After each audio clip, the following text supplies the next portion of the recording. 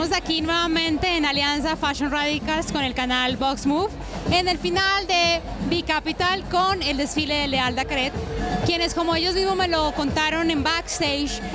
quisieron sacar todas esas piezas y todas esas líneas y siluetas emblemáticas de la marca y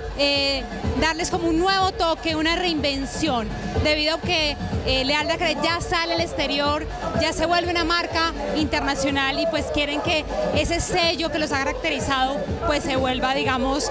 más importante. Especialmente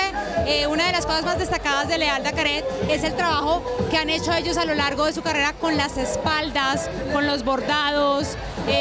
con el juego de color y de grafías, y especialmente con esos volúmenes un poco cargados sobre el cuerpo, pero que son muy fluidos y que tienen muchísimo movimiento.